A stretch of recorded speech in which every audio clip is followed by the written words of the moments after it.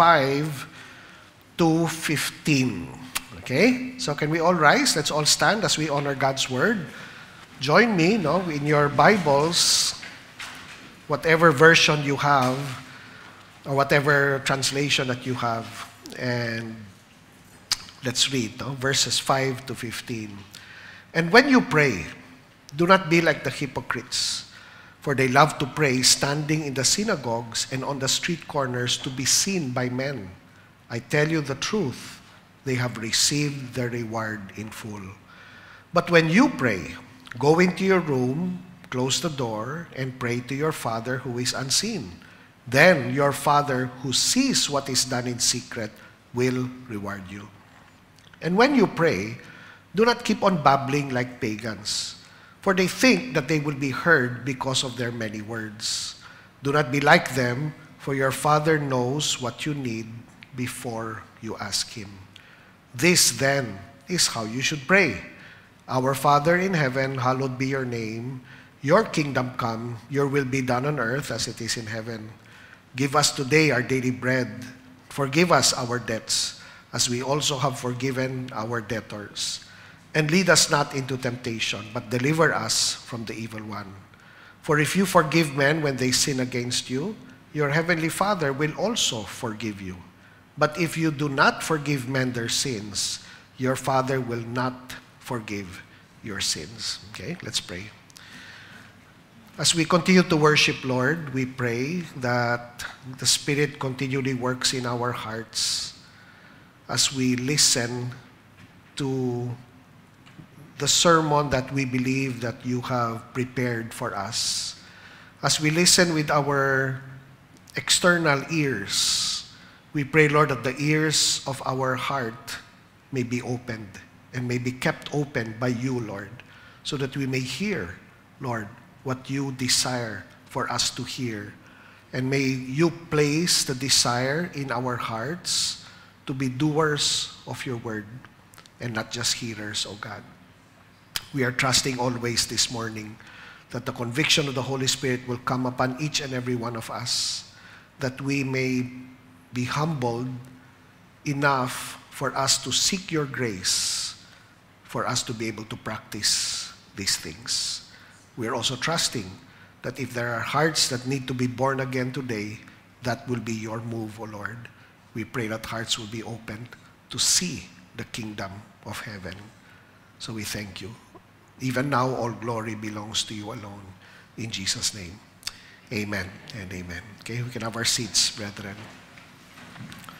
Again, I hope you don't mind. Every time I begin my sermon, I try to bring us back to the very major picture of what the Gospel of Matthew is about. The Gospel of Matthew was Jesus Christ, of course. He is the Gospel. But that the promised king, okay, that was promised ever since Genesis, sa time ni Abraham, and then promised through the seed of David, this promised king has now come. So that's who our Messiah is. Our Messiah is the king. Not only is he the king of Israel, but he is the king also of all Gentiles who believe. That's why he is not just the son of David, but he is also the son of Abraham. And because of that, he has all authority. After Jesus' death and resurrection, Matthew 28 ends by Jesus saying, all authority has been given to me. Okay? Now when you read that verse, it's either your hearts remain unmoved, or when you read that verse, your heart bows down and says, Lord, ikaw gali ang hari. No? Ikaw gali dapat ang hari sang akon nga kabuhi.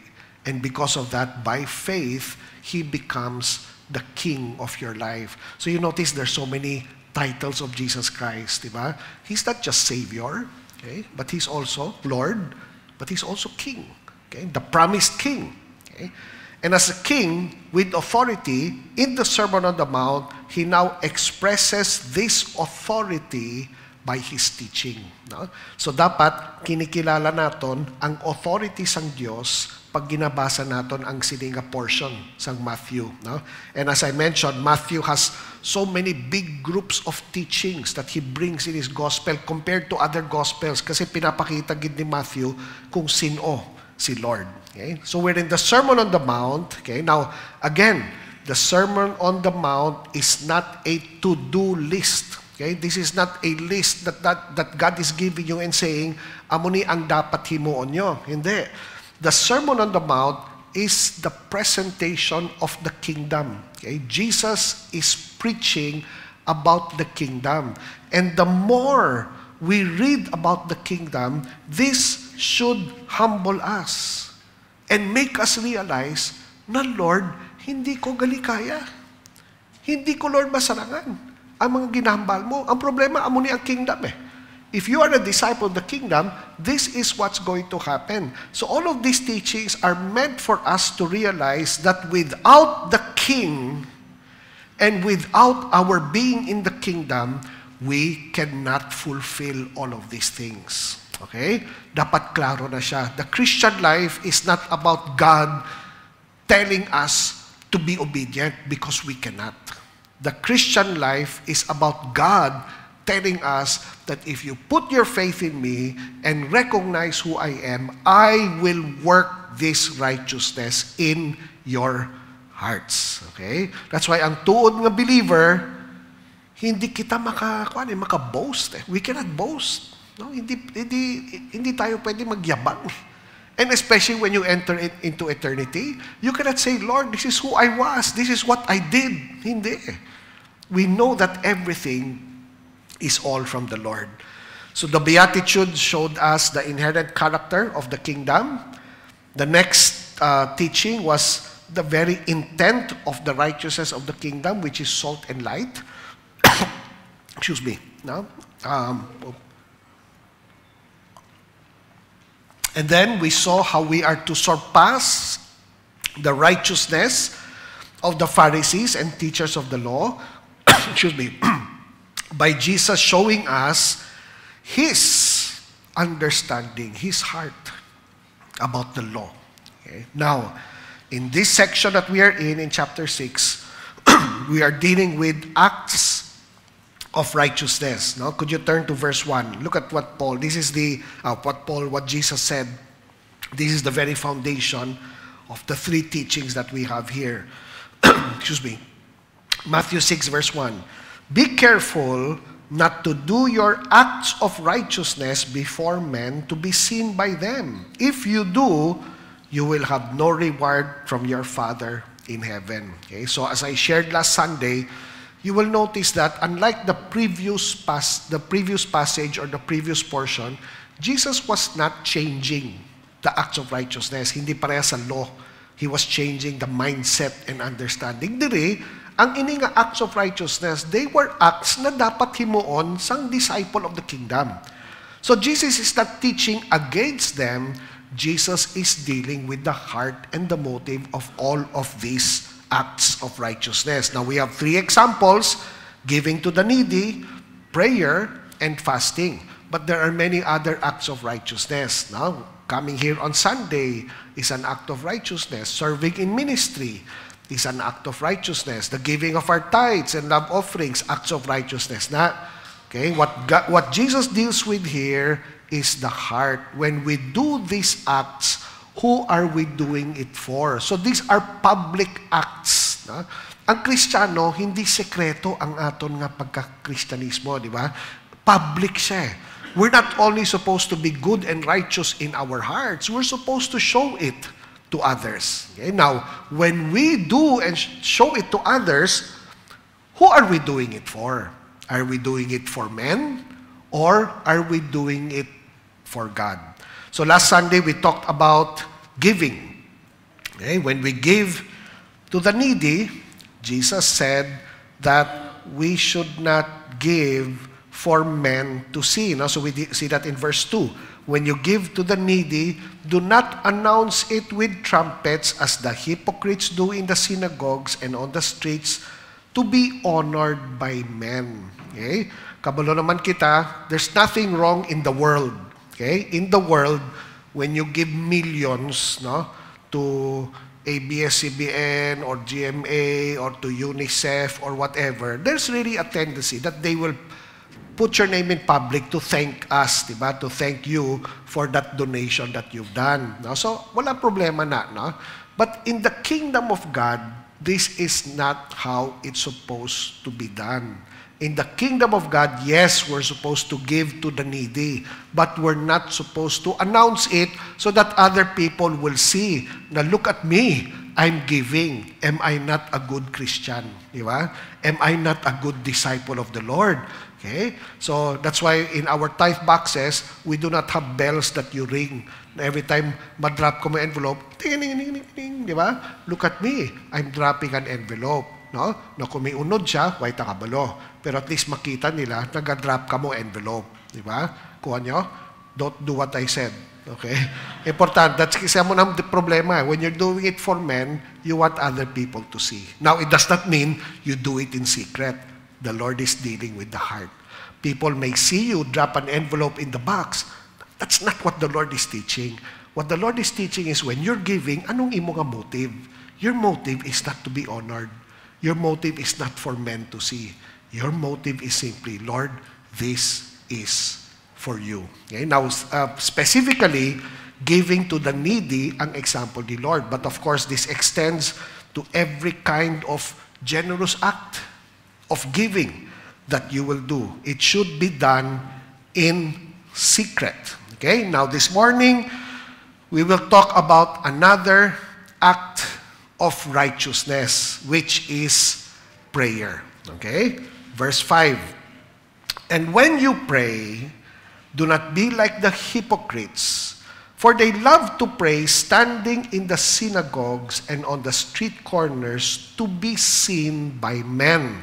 I tell you the truth, they have received their reward in full. Okay? Now, if you've read the whole passage, we'll go through it one by one. The issue being dealt here with the Lord, again, is about the heart. Okay? So, when you pray, so expected gid sa isa ka disciple of the kingdom of heaven to pray. It's expected.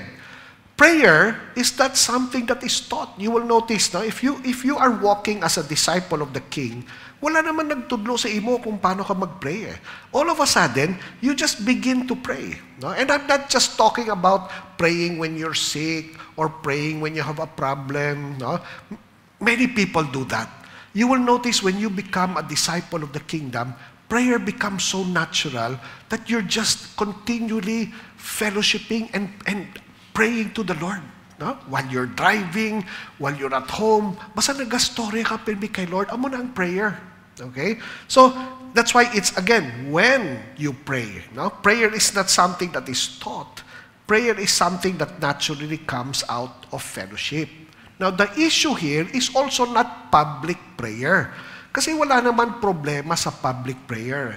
Whether it was praying in the synagogue or in the corners, that was not the issue. Again, di ba? It's very obvious. The issue here was they love to pray standing in the synagogues to be seen by men. That was the reason that they were praying. No? And if the desire of the heart is that they see us pray, ano ang pinaka-motive sina?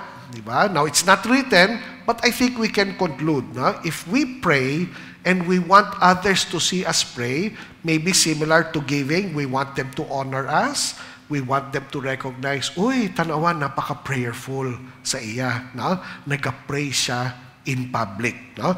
Because public prayer, brethren, even today, is something that God also expects. It's an act of righteousness for us to pray in public. So I do that when I stand here in the pulpit. Okay? If you're the speaker or the preacher on a Sunday, we're called to pray in public. The worship leader prays in public. When you join us for congregational prayer, you're praying in public. When someone asks you to pray for the food, you pray in public, di ba? When a pastor is asked to pray in the city hall or whatever it is, mga public prayer is an act of righteousness. It's part of the Christian life. So, hindi naghahambal si Lord na bawal ang public prayer. No. We will pray in public. We will pray in private. Here, the Lord is dealing with, again, with the heart.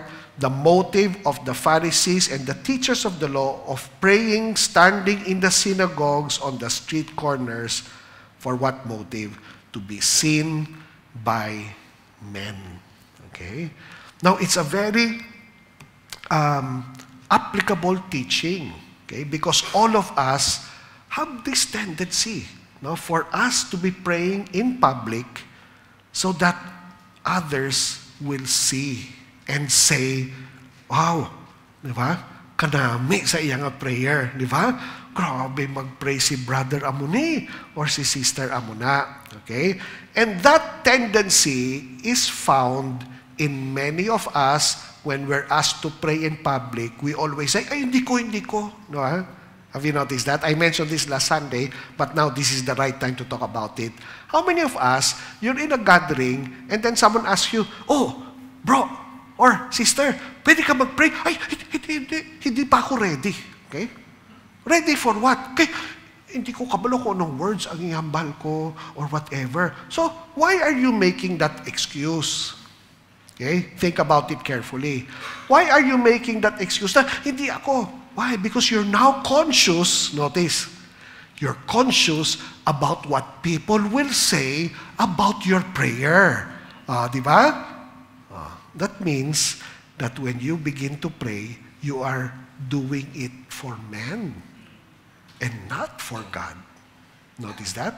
See? That's why this is very applicable for us. This is not just for Pharisees or teachers of the law or pastors.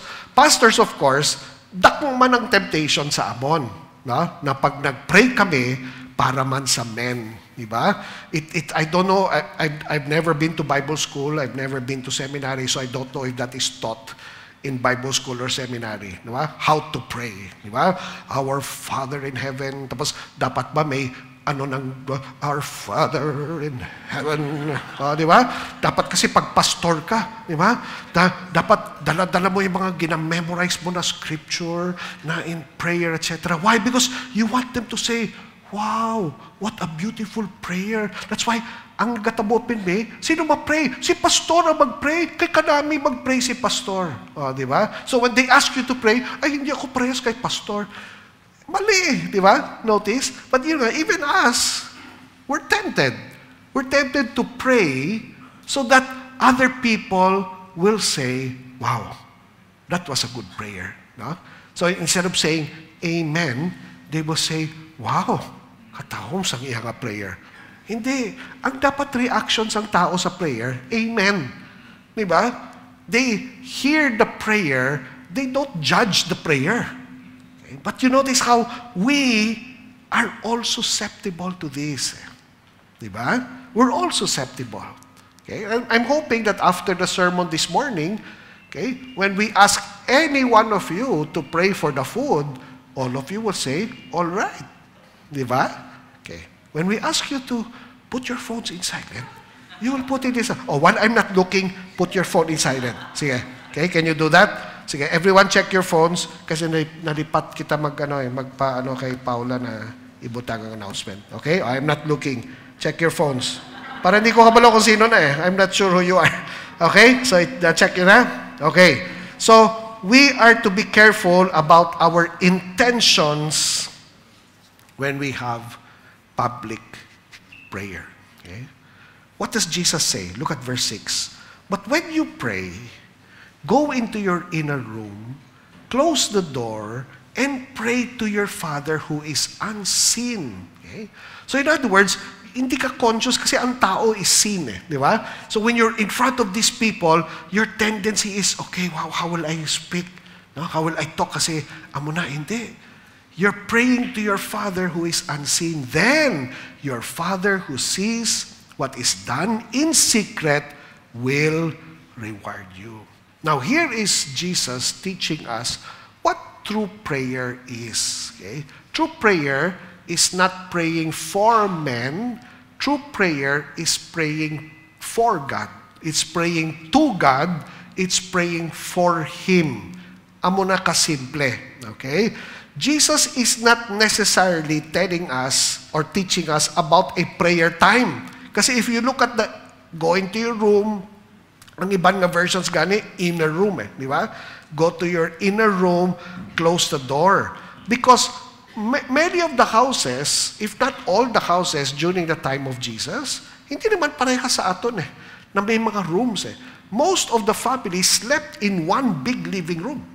If ever they had a second floor, the rooftop, okay, but not many had inner rooms. So Jesus was not talking about pag nag-quiet time ka. This is not about quiet time. This is not about prayer time. Although it's good for us today, when we pray, to go to a room and be with the Lord in secret. That's great. But this is not what the Lord is talking about. Okay? The picture here, whether public or private, is what? The Lord sees your heart.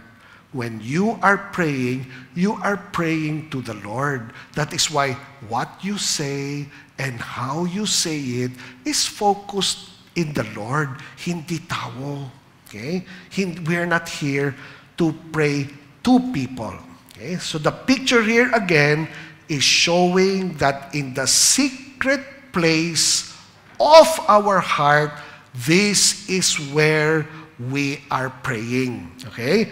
And this is what God sees. But if you are at home and you have your prayer time, you have a moment when you're praying, okay, remember that you're doing it for the Lord. So you're just conversing with God.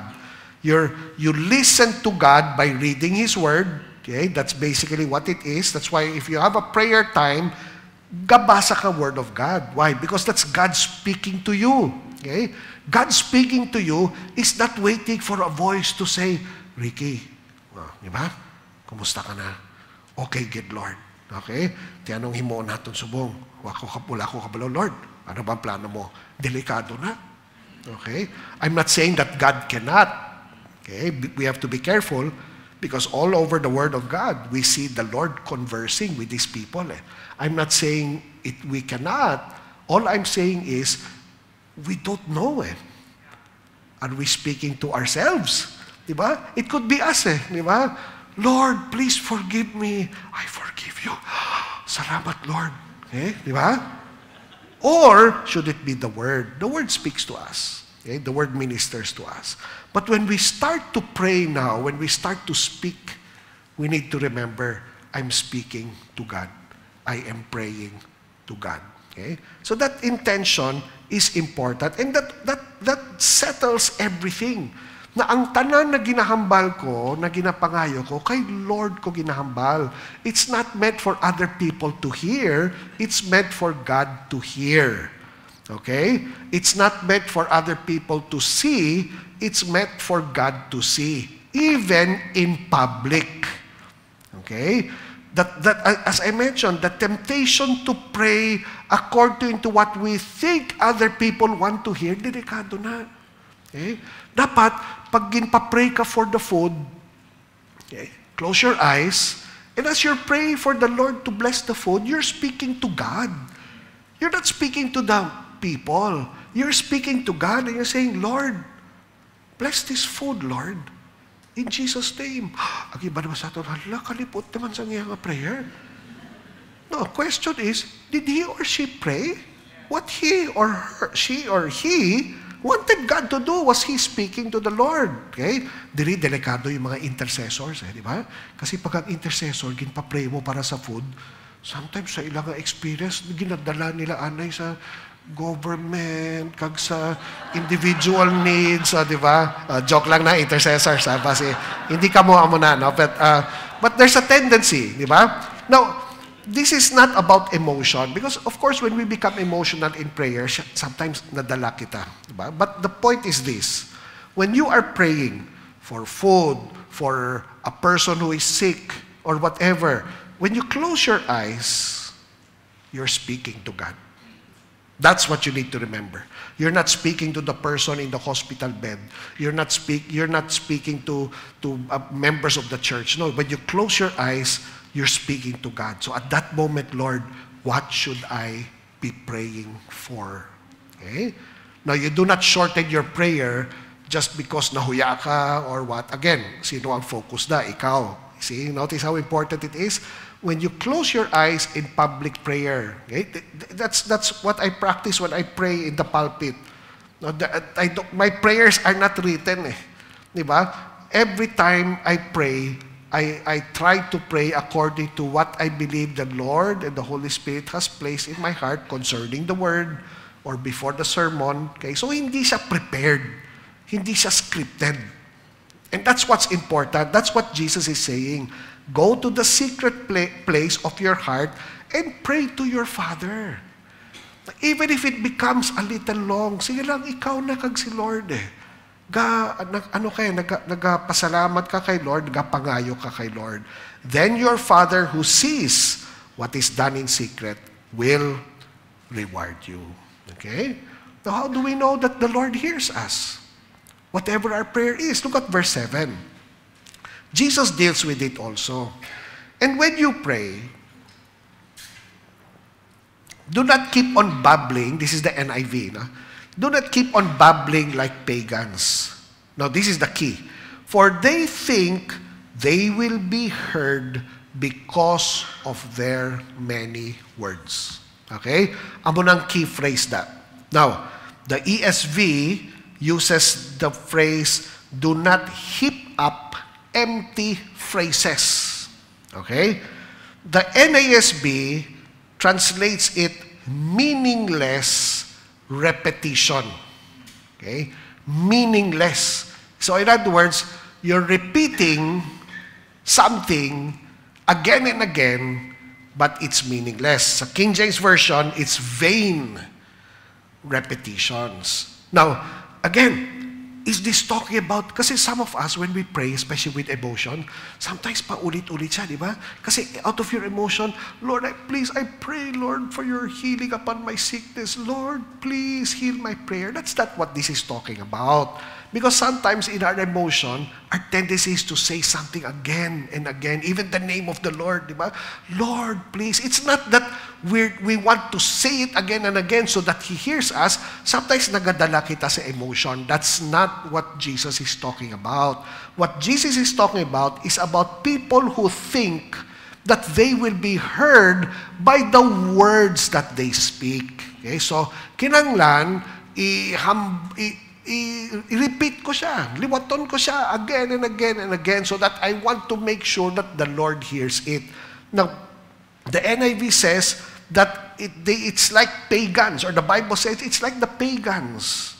Because the pagans, you notice most religions, they have chants, di ba? Na kinanglan, paulit-ulit, di ba? Who was I talking about that just a few days ago about yung song it's not the Beatles, it's George Harrison, I think, My Sweet Lord, di ba?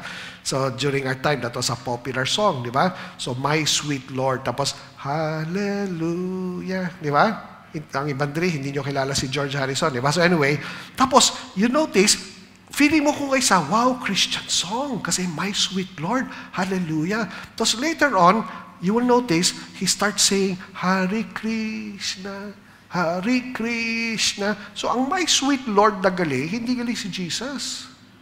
Ang tanan nga Lord, dala si Hare Krishna. Ang mga delikado sa songs. Dapat gina-check nyo pirmi. Just because they put the word Lord, does not mean, di ba, that it's talking about Jesus. Pero amo ng Hare Krishna, they sing it again and again. Hare Krishna, Hare Krishna, Hare. Some Christians are like that. Paulit-ulit na chanting, in Jesus' name, in Jesus' name, in Jesus' name, di ba? And God, what Jesus is saying is that these are meaningless. These are vain. Why? Because God does not hear us according to the number of words that we say, or even the quality of the word. What does verse 8 say? Jesus said, do not be like them. Why? For your Father only wants short sentences. Ay, ano yung nakasulat? Okay. Ano ang bag ni Jesus? Your Father knows what you need before you ask Him. So it's not about, Lord, para sigurado na mabatian mo ang akon nga prayer, I will pray this again and 10 times to make sure that you hear. That's the intention eh. That's the wrong intention. The wrong understanding of the intention. How do we know that God hears us? It's by faith. Your Father knows what you need before you ask Him. That's what you check with your prayer. If you're going to pray to your Father in heaven, the next thing that your heart says is, Lord, I believe that you know what I need before I ask you. Okay? And because of that, I'm not going to try and convince you. I'm not going to try to make sure that I will say so many words para masigurado ko lang na nabatian mo ang akon nga prayer. Hindi. Diba? Lord, you know what I need already. What an important aspect that is. Because, for example, you are sick and you come to the Lord in prayer. Does the Lord know you are sick? Of course. Diba? And so, we don't keep on praying, Lord, heal me, Lord, heal me in Jesus' name, in Jesus' name, in Jesus' name. O, diba? Napaulit-ulit para, Lord, masigurado ko lang, hindi. Lord, you know what I need before I ask. So how does that affect your prayer? There's no formula. Okay? What's important is your heart just bows down and just prays, Lord, you know what I need even before I ask you. So some people will say, so why do we ask if the Lord knows what we need? So no need gali magpray. Hindi. You know why? As a child, your Father wants you coming to Him. Okay? And He wants you coming to Him saying, Father, may sakit ako, Lord. Okay? Palihog, Lord. Pwede mo i-heal. So you don't think na, should I pray that 5 more times to make sure that He hears me? Di ba? Daw text ba na, nag-text ka, tapos 2 minutes, wala pa sabat? Wala, text ko siya, liwat. Di ba? Relax lang. Di ba? Basi may technical problem ang smart, di ba? Or basi nasa banyo siya, nagkapaligo. O, di ba? So, hindi ka mag-expect. No? Sometimes we're like that with God. To make sure, Lord, that you hear me, I will keep on praying. That's why we have to check our hearts. So, I will pray. I will text everybody to pray. Ipapray ko pa sa congregational prayer para sigurado mabatian ni Lord. Oh, mali na eh. Di ba? If that's why you're giving your prayer request to the congregational prayer or for the congregational prayer for us to pray para sigurado mabatian ni Lord, mali na. See? So that's the reason why we have the tendency to keep on repeating our prayers. Diba? It's not even, so once lang ba, Pastor? Hindi pa pwede may mag-pray para sa ako? That's not the issue here. The issue here is, do you believe that your Father knows what you need even before you ask? Diba? Do you believe that? Because if you believe that, it simplifies your prayer. And it simplifies your action. You do not keep bumbling. You do not heap up empty phrases. There is no meaningless repetition. Okay? Now notice how this breaks many practices of certain Christian sects. Di ba? Na kinanglan, paulit-ulit ang isa ka prayer para mabatian ni Lord. Hindi. Di ba? Hindi gali. Because the Lord does not hear according to the number of times we've prayed. The Lord hears. Why? Because He sees our hearts. Number 1, we're praying to Him. Number 2, we believe, Lord, you know what I need even before I ask. So grabe si Lord, no? Notice how He's checking our hearts. Okay? It's not about the words. It's not even about how many times you've said it. No. It's about meaningless, vain repetition of prayers. Okay? A prayer can be so simple. How many of us, maybe you're in deep trouble, may ara ka trials, may pagtilaw ka sa imong kabuhi, and you bow down, and sometimes all you can say is, Lord. Tapos wala ka mahambal? You think the Lord does not hear your prayer? Because He knows what you're praying for. He knows your need. Okay? But it's that faith that God honors. When, Lord, I know that it's not even I know you hear eh. Nakita nyo? Hindi, Lord, kabalo ko na kapamati ka. Hindi, Lord, you know what I need. And that's why all I have to do is to present myself to you. And which is why there are some of us. Sometimes we don't even pray for our needs. We just come before the Father. The Father just give you my life. I give you today, Lord. I don't know exactly what will happen today, but I give you today. Now, sometimes it's all right to pray for needs. The Lord, may medyo tight ako financially subong. Lord, kung pwede, buligan mo, Lord, or answer my prayer. Yeah, but you don't just keep on praying and praying and praying so that you're sure that God hears. No. I know, Lord, that you know what I need even before I ask. That's why sometimes, you know what prayer does? Prayer changes your prayer. Okay? Did you hear that carefully? Sometimes prayer changes your prayer because sometimes we think we know what we need and we keep on praying for it until later on the Spirit moves our heart and says, that's not what you need. Diba? I will answer you with something else. And then your heart is just submitted, diba? To the sovereignty of your God. Okay. So here we see what the Lord is dealing with. First, do not pray so that other people will see, to be seen by men. We pray to God. When we pray, it's not the number of words or even how we are praying it that is important. What we believe is that the Lord knows what we need even before we ask Him. That's all. So that should be the way that we pray. So verse 9 continues. This then is how you should pray. Okay? Now, taking the first two teachings of the Lord. Number one, we're praying to God. Number two, we are praying believing that He already knows what we need. That's why walang vain repetition, walang meaningless repetition. Okay? That's why this scriptural teaching breaks, diba? The traditional way of reading this prayer. No? How many of you, when we started reading this morning, no, pagsugod sa aton nga kwan, when you started with Our Father in Heaven, you were tempted to read with me? Diba? Kasi kung nagdako ka Roman Catholic, di ba? May tala, ari na, Our Father in Heaven, holy be your name, your kingdom come, your will. You know, sometimes we think that the prayer itself is what God will hear. Di ba? Or sometimes, kinaglan 10 times ko i-pray ang ininga prayer. Kaya si Lord mismo ang naghatag sa sininga prayer. Hindi. We have to go to the first two teachings of the Lord. How meaningless repetition does not apply to this. So what was the Lord showing us? It's not about the prayer itself. We think na, ay, amuni ang prayer.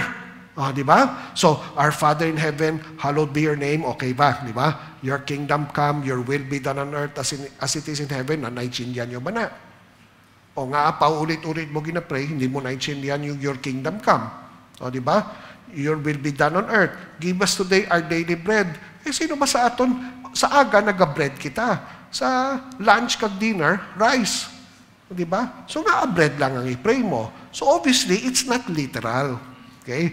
Jesus is not saying, this is the prayer that you pray. It's not about the exact words that are written here. Kasi bago lang nagabal si Lord eh, hindi naman meaningless repetition eh. Di ba? It's not about the sequence. Dapat mauna ba ang Our Father? Tapos ang pinakauli, ang deliver me from temptation? No, it's not about the sequence. That's why the key word there in verse 9 is, this then is how you should pray. Jesus did not say, this is what you should pray. Ito, ma-apply ang paulit-ulit na Lord's Prayer. Hindi naman siya nagambal what. This is how you should pray. So Jesus gives us a general pattern of how in the secret place of our heart, we are to come to Him, diba? And pray. How do we do that? Okay. So Jesus gives us a general picture of how in the secret of our heart do we come to the Father and pray. Secretly, this is not for other people to see. This is for us in the secret of our heart. So imagine, as I mentioned a while ago, whether public prayer or private prayer, you close your eyes, you're praying to your Father. So Jesus says, so how should you pray? Una, our Father in heaven, hallowed be your name. Okay, now, other versions, okay, because the word hallowed sometimes is not really understood. Now, there are more modern versions that use the word holy. Diba? Hallowed, holy. Holy be your name. So, that's what, when you're saying Jesus' name is holy, what are you doing? Okay? First, when you say, Father in heaven, okay? Father in heaven, hallowed be, holy be your name. Notice it changes your approach. Okay? You're not saying, Lord na, no man, Lord, Lord ka dugay sa imo, Lord. Where's the reverence? Because that's what it shows. Diba? Every time we're praying to our Father in heaven, every time you are coming to Him, you recognize His holiness. Now you notice some brethren, I'm not criticizing this, but you will notice, you can see their intent. There are some brethren, especially from the more traditional evangelical churches, no? They begin by saying, okay, let us come before the Lord. Diba? Let us come in the presence of the Lord. Shh! Ipos na! Ma-pray ta! Diba? Daw na dula sa presence ni Lord, diba? But notice, they say that, why? Because they want the people to pray, okay, masimalipat ko. Diba? Even in the midst of lechon and bacareta and all of these things, we are in the presence of the Lord. Okay? Now, the point there is when you pray, if you're praying in public or you're praying in private, you're revering the Lord. Lord, you're here with us. Diba? So that can bring a lot of words, right? When you pray. It's not just, Our Father in heaven, holy be your name. Hindi. When you begin to pray, you can already sense it. Father. Diba? And sometimes it brings, Lord, you're so gracious. Lord, salamat gid sa imong faithfulness. And sometimes you begin your prayer that way. And you're not doing it because other people are listening. Amo nang delikado, di ba? So if you want to impress people, you can do that. Di ba? Our Father in heaven, you are the creator in Genesis. Di ba? You are the Passover lamb in Exodus.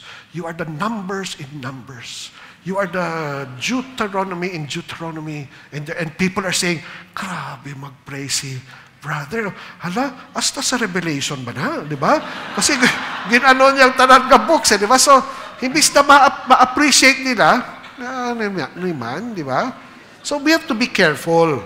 Okay? There's no need for highfalutin to impress. Now, if in the reverence of your prayer, you're saying, Father, what? Thank you that you are here. We thank you, Lord, for your presence. Lord, salamat kid sa importante is you're praying to your Father. Okay? You're not impressing. It's the same in private prayer. Okay? Why is it so important not to rush during our prayer time? Kasi pag sugod sa prayer time mo, hindi ka nagadali, kay malate ko sa opisina. Hindi, you're sitting down and you're just revering your Father. That's how prayer begins. You're coming to Him in reverence.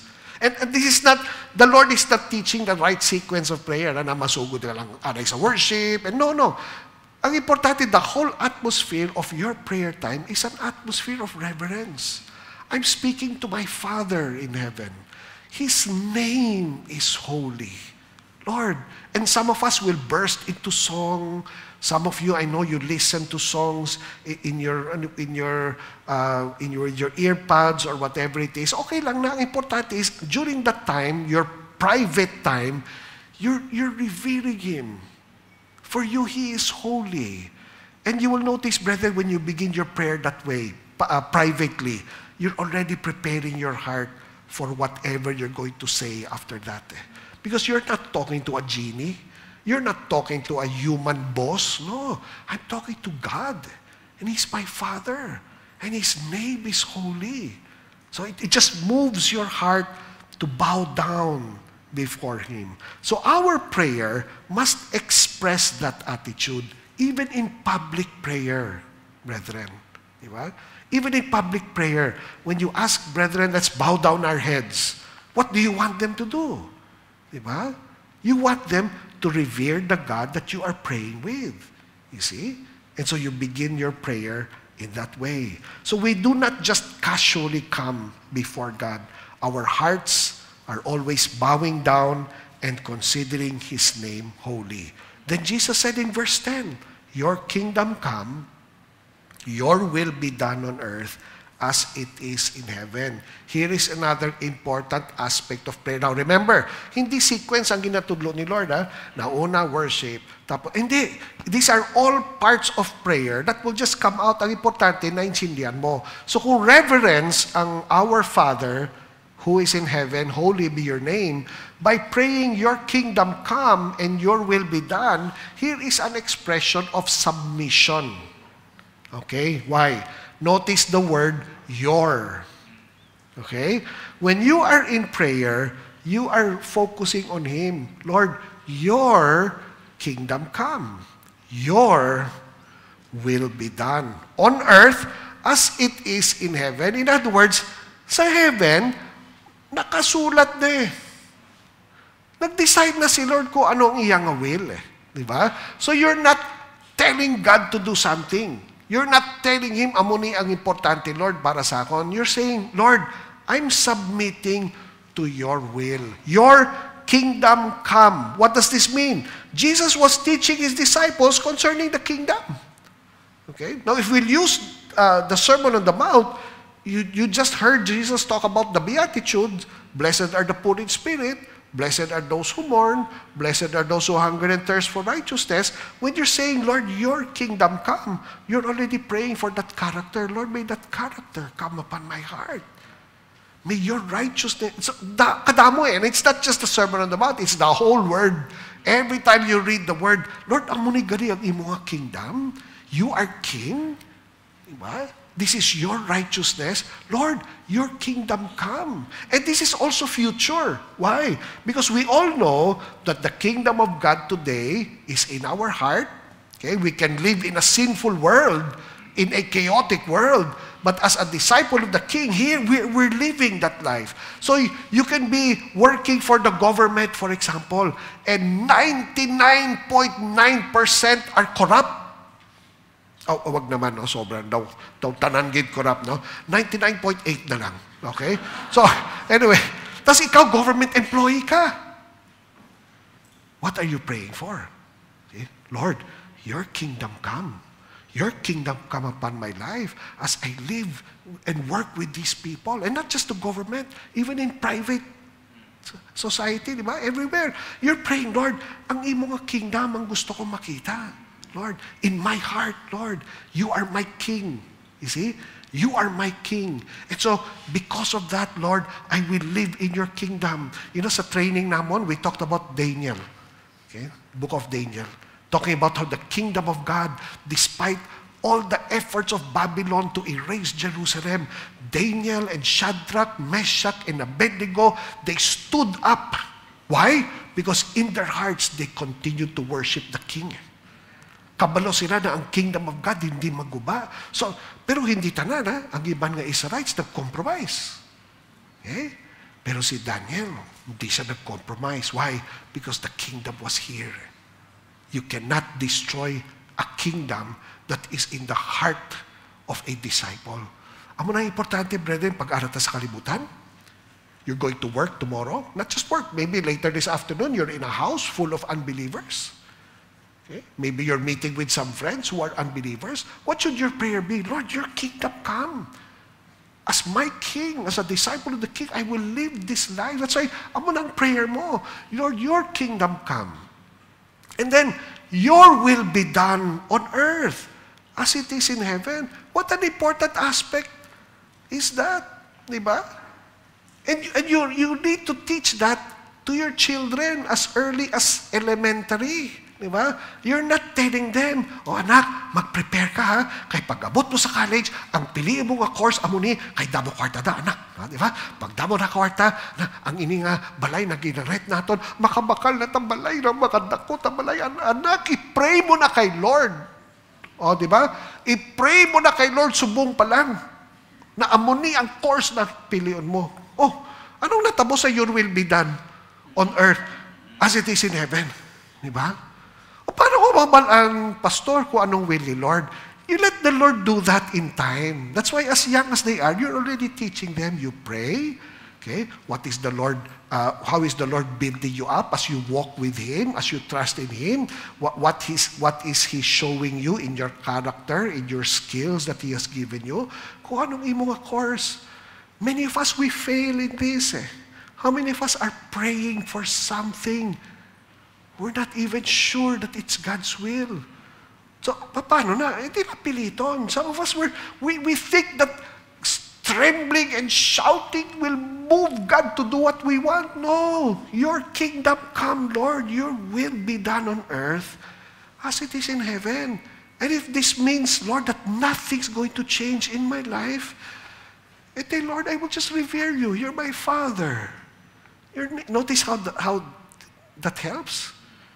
You're my Father. You are holy. Lord, I'll just worship you. Your kingdom in my heart. Diba? And your will be done, Lord. Not mine. We've missed that. Okay? The Christian life today has been all about name it and claim it. Have you noticed that? I-claim mo kay Lord. Where in the Bible does it say we're supposed to claim something? No, dili pa lang, wala nang claim eh. Diba? Your will be done on earth. Isn't that being defeated? No, it's being submitted. You're submitted to a God, diba, the verse before this, who knows what you need even before you ask Him. He knows exactly what you need. Your kingdom come. Your will be done on earth. Submission. Okay? Next, sa verse 11. Give us today our daily bread. I call this dependence and discernment in prayer. Why? First, give us this day. You notice? You are asking God to give you. That's dependence. Okay? You're not saying, Lord, let me work hard so that I will work hard para magdako pang ako nga sweldo. No, di ba? Na make me wiser. That, no, you know that everything you need, it's God who gives it. See? That's dependence. You come to God, Lord, give me this day, Lord. Halin sa imo. Everything I need, Lord. I am totally dependent on you. And it's discernment. Why? This day, give us this day our daily bread. Okay? You're discerning, Lord, what is just right for me? Okay? Daily, hindi weekly, hindi monthly, hindi yearly. Diba? It's just today, Lord. Today, what do I need? How many Christians are so anxious because we're thinking of the whole year? We're thinking of the whole week. No, Lord, just today, Lord. Just today, just give me, Lord, what I need. And it's discernment because it's about bread. For the Israelites, bread was staple food. Diba? And you know that joke with Filipinos, diba? Ang joke kasi sa Pilipino, masadamo ka rice, that's why excited kita sa only rice eh. Diba? Okay, pwede ka mag-order only rice, diba? Tapos isa ka uga na gamay lang, diba? Ang joke gani si Dolphy ba yan, na inaamoy lang, tapos kaon diba? That's the Filipino joke. Why? What's important for us is rice. Right? It's very similar kasi to bread. But you know, there's nothing else eh. There's nothing there about meat or anything. It's just rice. Why? Because our hearts need to be discerning. Our hearts need to be discerning with regards to what God desires for us. See, sometimes we think of big things when we just need to be content. Diba? There's one lesson that even in prayer, God already teaches us. You see, Some people are saying, hala, kung bread lang ang i-pray mo, ito bread lang ang ihatag ni Lord. Diba? Hindi. The Lord knows what you need, even before you ask Him. Diba? Just because you only prayed for bread, that's not only thing He's going to give you. No, He's your Father. Diba? He's your Father. He knows what you need. The point here is, number one nga, dependence. Number two, discernment and contentment. You see, we're content, but we come to the Lord asking Him to give us discernment of what to pray for. We have to be careful, brethren, kasi turn with me to Ecclesiastes chapter 5, verse 1 and 2. Ecclesiastes 5, verse 1, it says, guard your steps when you go to the house of God. Go near to listen rather than to offer the sacrifice of fools who do not know what they do wrong. Number two, do not be quick with your mouth, do not be hasty in your heart to utter anything before God. God is in heaven and you are on earth, so let your words be what? Few. Now look at what Jesus is teaching us. First, He teaches us reverence. Diba? You see, when you're revering God, you do not treat Him as a millionaire who will just give you anything. No, you're talking to the Creator of the world. You're revering Him and worshiping Him. And then you're praying, Lord, it's your kingdom that I want to see in my life. Lord, it's your will that I want to be done in your life. So all of a sudden, it's already, ginakontrol na niya ang mga prayer Di ba? So yung ginapray mo na Toyota Land Cruiser, may Land Cruiser pa ba sa mo? Basta mo na, no, na medyo nag-ano na lang Sige Lord, bisikleta lang, pwede na siguro, di ba? Maka-exercise pa ko, wala pa gasto sa gasolina. Basta Lord, your will be done on earth. See, you're already being checked. Now, it does not mean that the Lord is not going to give you what you desire. Sometimes He gives you even more. But you're supposed to be guarding your heart. You see? When you're praying to God, you don't just claim anything. No, you're talking to the Holy, Righteous One. You don't bring materialism before Him. You don't bring the love of money before Him. You cannot. Because He is the Holy God. Okay? If whatever God wants to give us, He will give. Hindi kita pabayaan ni Lord. But we don't have to be anxious about it. So, as Solomon would tell us in Ecclesiastes, don't be quick with your mouth. Don't be hasty with your word, with your heart. That's why there's worship. That's why there's submission. Then, we come to the Lord in dependence and in discernment. Next, how should we pray? Look at verse 14. Balik ta sa Matthew 6. For if you forgive men when they sin against you. I'm sorry, nag-advance ako, sorry. Wrong notes. Verse 12. Forgive us our debts as we also have forgiven our debtors. Okay? Now, why is he talking about debt and debtors? Verse 14 explains it to us. What is this debt that we have to the Lord? Diba, that we're supposed to ask forgiveness from. You see, when we sin, it's like we owe God a debt. Diba? The Lord, sorry, gid. Okay? So it's talking about forgiveness of sins, and that's what verse 14 talks about. That's why we can translate that into saying, forgive us our sins. Okay? But notice how there's a continuation. As we also have forgiven those who sin against us or our debtors. Okay? Now, generally, I call this portion restoration of fellowship. Okay? As you are praying to the Lord, you're praying to a holy God, you know that there are areas in your life that you need to ask forgiveness for. Okay? Non-stop siya, brethren. Why? Because we're sinners, right? No matter how the grace of God brings His righteousness upon us, there's always an aspect of our life, di ba, na nag-sin kita sa Ginoo. That's why, why do we ask forgiveness from God? Kasi gusto natin ma-restore ang aton nga fellowship. Pag nagsala kita sa Diyos, naapektuhan ang fellowship natin eh. See? So, as you are in prayer, part of that prayer is, Lord, I want to restore our fellowship. I know, Lord, that when I sin, my tendency is to run away from you. So, Lord, forgive me of my sins, Lord. Okay? Notice what Jesus says. Okay? Forgive us our debts as we also have forgiven our debtors. It's together eh. Di ba? Diba? Wash your hands as you are soaping it. So together siya. Okay? You cannot separate it. When you say, I'm washing my hands, tapos tubig lang ang ginausar mo, kulang. I wash my hands as I use soap to wash it. It's connected. You cannot separate the two. But we want it separated. Di ba? Amo nang gusto naton, gapangay ko forgiveness, Lord, sa imo, pero pag may nagapangay forgiveness sa aton, ay, hindi lang, Lord. Ako kag ikaw, okay.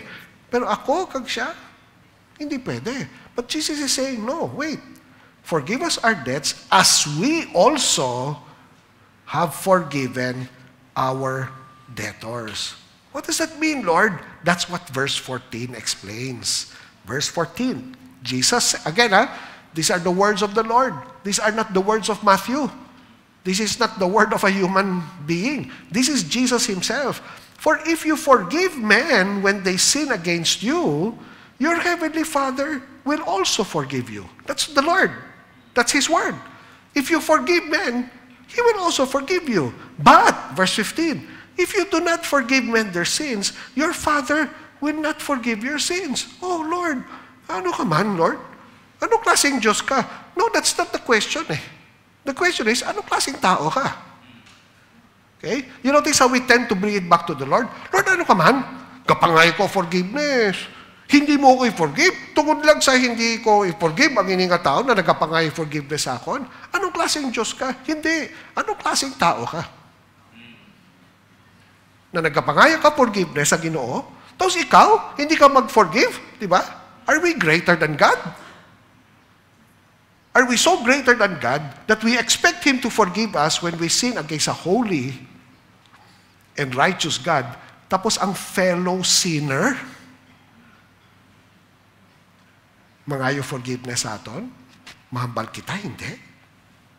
Oops, notice? So this is not about, pag hindi ako nag-forgive, but sila ko, mapa-impyerno ko. That's not what the Lord is talking about here. He's not talking about going to hell or what. No, He's talking about restoration of fellowship. See, what the Lord is revealing to us here, brethren, in this portion pa lang, is that as a believer, this is not just about me and God. It's also about me and others. Okay? That's why when Jesus was asked, what's the greatest commandment, Lord? The greatest commandment, He says, are these. Dua. You shall love the Lord your God with all your heart and with all your soul, with all your mind, and with all your strength. And, daw parehas diri, you shall love one another. You love your neighbor as yourself. All the commandments, He said, hang on these two commandments, He says. You see, we need to be careful, brethren. We ask Him to forgive our debts when we sin, and yet when someone seeks our forgiveness when they sin against us, we will not forgive them. It paints a very dark picture of our hearts. Grabe, no? Kasi who are we not to forgive? And yet we come to the Heavenly Father, okay, whose name is holy.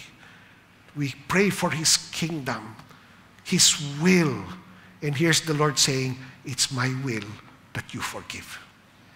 Okay? When someone asks you to forgive them. Bago lang ta natapos sa love your enemies, diba? Kaya wala talusot eh. Diba? Love your enemies nga. Lord, paano ko hindi siya mangayo forgiveness? Ito yung love. O, di ba? Hindi ka na makalusot eh. Love your enemies gani kung Ilonggo si Lord. O, di ba? Bago lang ta nag-Matthew 5 verse, Lord, di naman siya nagpangayo forgiveness. Hindi. But of course, the context here is someone says, can you please forgive me? Oh, if you remember that, Lord, I just came from you in prayer. I just ask you to restore my fellowship with you. And here is someone now wanting to restore fellowship with me. Sincere or not sincere, why takabalo, pero ikumbangay siya forgiveness. Later on, in Matthew 18, I'll not take it up there because the clock is already smoking. Okay? You go to Matthew 18, someone asked the Lord, how many times should I forgive my brother? 7 times? Okay? The Lord said, no. 7 times 70. 490. Okay? So, minsan, Richard, 455 na, lapit ka na. Hindi eh. The point of the Lord is, hindi ka na mag-isip, don't count. If someone asks you forgiveness 70 times, forgive him 70 times. Okay? Because if you seek restoration of fellowship from the Holy God, Jesus says, it needs to be the same. When a fallen sinner like you asks for forgiveness. How does it end, brethren? Of course, it ends with that forgiveness. But verse 13, and lead us not into temptation, but deliver us from the evil one. So this deals with our desire for righteousness. Okay? This verse makes us assume that temptation will always be there. Okay? Always. It never leaves us until the day we die. There will always be temptation. So part of our prayer is the desire to walk in the righteousness of God. Okay? Do not lead. Now, this is interesting. Look what it says. Do not lead us.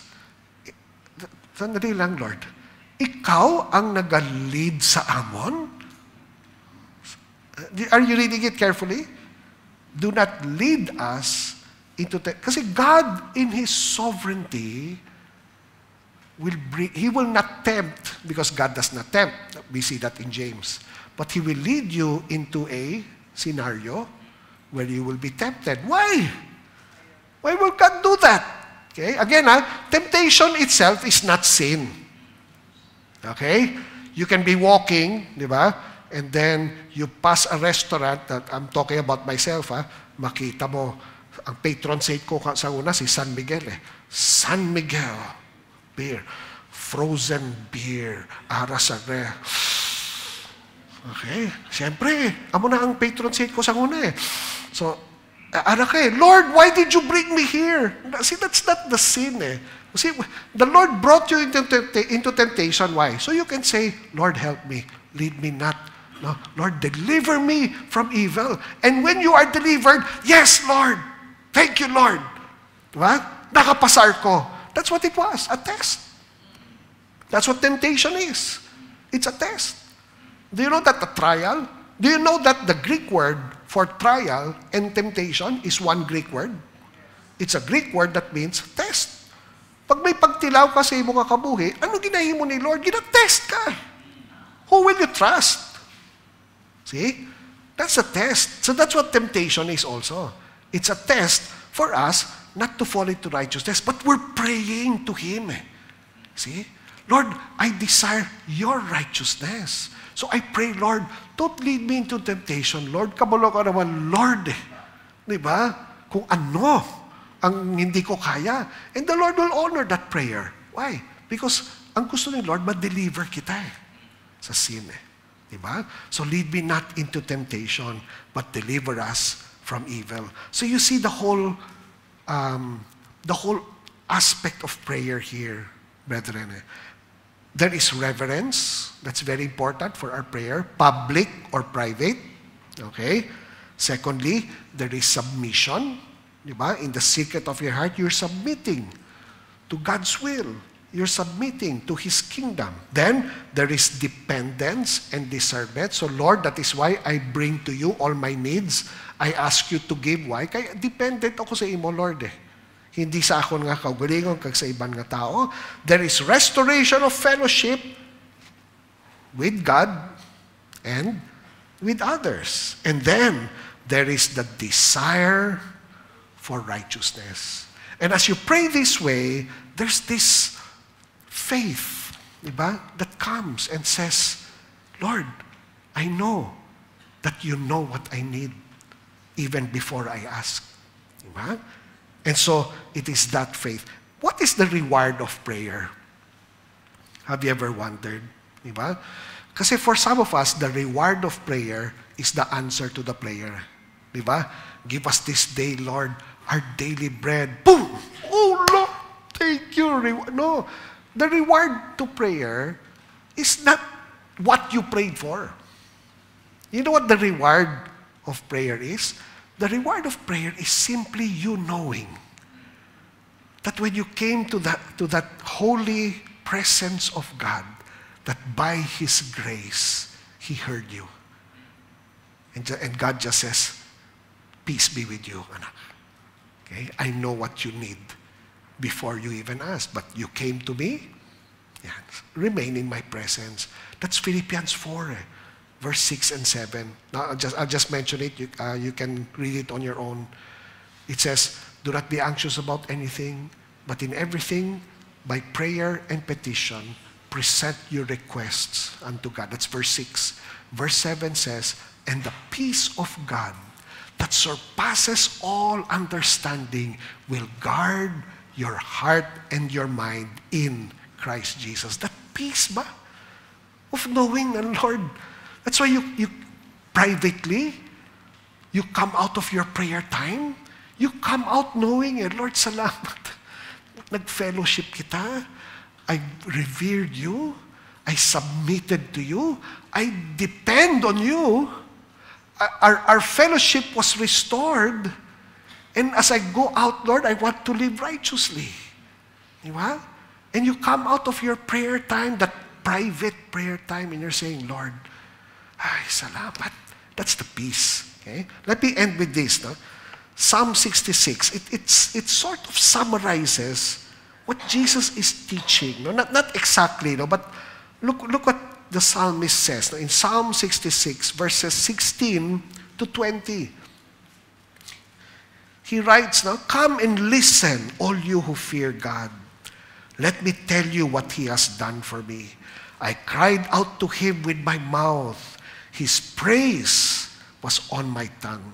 If I had cherished sin in my heart, the Lord would not have listened. But God has surely listened and heard my voice in prayer. Praise be to God, who has not rejected my prayer or withheld His love from me. Okay? You come out of your prayer time, or even public, private or public, you come out with this psalm, and you say, Lord, salamat kit. Diba? Salamat sa imong grace. And that's what prayer is, brethren. Diba? Enjoy it. Diba? Don't miss it every day. Even public prayer, i-enjoy nyo ang prayer. Why? That's our fellowship with the Father. Diba? And that's His desire. Let's pray. Let's bow our heads. Lord, thank you, Gid.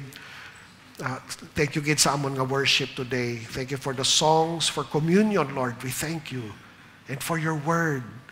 And we thank you, Lord, that we can enjoy prayer with you because of your reminder that prayer is not for others to see. It's not to be seen by men. It's not to seek their affirmation or their honor or recognition. Prayer is between ourselves and you, Lord. It's fellowship with you. Whether we pray in public or in private, Lord, may we always remember that it is you and your glory that is the focus of what we do. Salamat, Ginoo. Thank you, O God. Bless us as we live. May your grace and faithfulness follow us always, O Lord. Be our shepherd every moment of the day. Salamat, Gid, Lord. All praises belong to you. In Jesus' name we pray. Amen. Amen. Let's bless the Lord. Let's all stand and let's worship.